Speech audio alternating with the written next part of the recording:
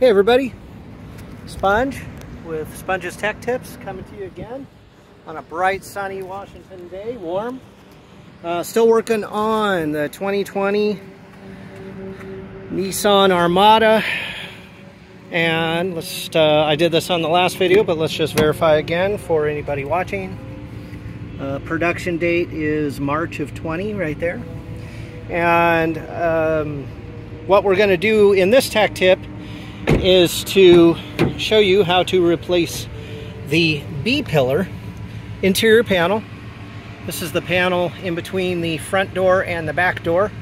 Ours is broken, and you know, as I've been looking at this particular car, I came to the realization that this car in the past did have the side airbag deploy. Probably went to a body shop and got fixed, and they actually left some of these pieces damaged.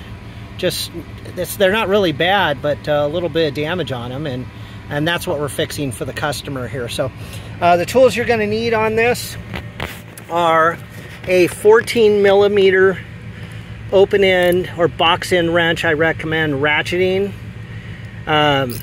You'll see why here in a second, but you're not going to want to use a socket and a ratchet on this one. You're going to need a panel popper of your choice, something clean. You don't need to have a lot of power. The hand one's fine, but just something clean. So first and foremost, what I recommend you do, move the front seat all the way forward, which I have done here. Just move that as far forward as you possibly can until it stops. You can put the back up all the way. That helps get it out of your way. Then you're going to take your panel poppers. You're going to get in between the sill plate on the front, just right there. See if I can pop that free. Doesn't take a lot of force to get in there. Now, you could opt to remove this entire piece. See, it's loose now. But honestly, just getting it to this point right here is enough to get it out of your way to do what we need to do. We do need to do the back door. Sill plate also, same thing. Get your panel popper underneath. Again, not a lot of force, just clips in. You could also take this one off to get it out of your way, but again, it's not truly necessary. Just having it out of the way a little bit is okay. So, okay, next thing, panel popper again. Oh, no, I'm sorry, let me back up.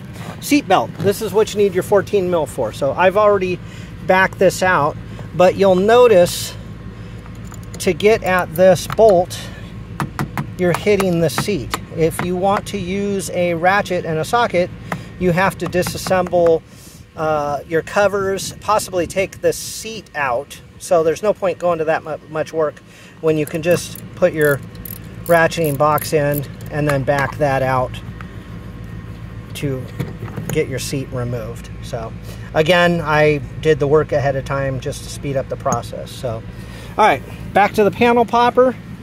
We're going to go up here to the top. You're going to get underneath the plastic, pop it over. This one here sits on top of your weather stripping. So you got to get this off first, both front and back. Around the door we go. It's free enough so we can grab it with our hands now. So, okay, so we've popped that free. You can see the plastic clips that hold it. Looks like we lost one down here. We'll fix that here before we put it back on. Once you get that unclipped, you just lift it up and out of your way like so. Okay. Next thing. Now this time, you're going to want to remove the weather stripping. So you don't have to take the weather stripping completely off. Just need to remove it enough to get up here to the top and get it out of your way. Do that on both the front door and the back door. Because, like I had mentioned when I was doing the front one, you'll notice that the weather stripping hangs over these little tabs.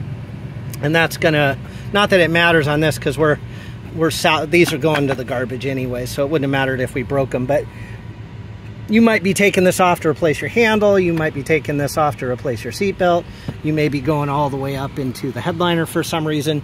So I'm trying to keep you from breaking it as much as possible. So, okay, once you get the weather stripping off, back to your panel poppers. You're gonna slide your panel popper up underneath and it pops off.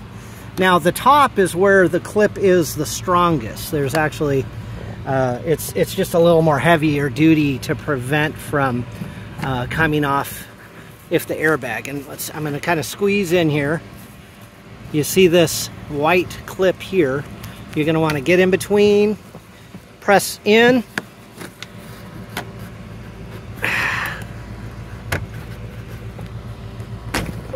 Come on. Told you it takes a little bit of force to get in there.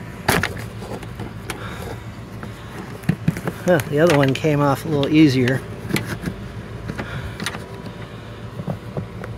Anyway, oh boy, no, it fell off again. Why is this not coming off? Oh, there we go. It was just hung up. I'll show you the clip you're dealing with on this. It's right there. So you see it's got two kind of push connects, but there's no way to push them both at the same time. All right, once you get that off, you're gonna bring the seat belt out and through, and now you have the panel completely removed, and set it aside. Try to keep it clean if you're going to reuse it, or get it out of the way if you're going to put the new one on. So, all right, putting it back together is as simple as reversing the process of taking it off. It's actually a little easier because you don't need to use your panel poppers.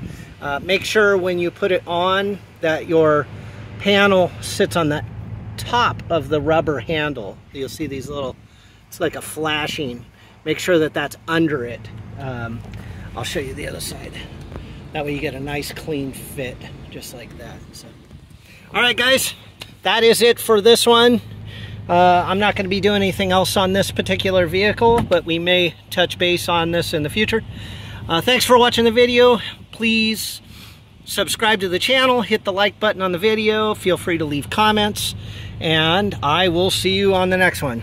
Thanks guys.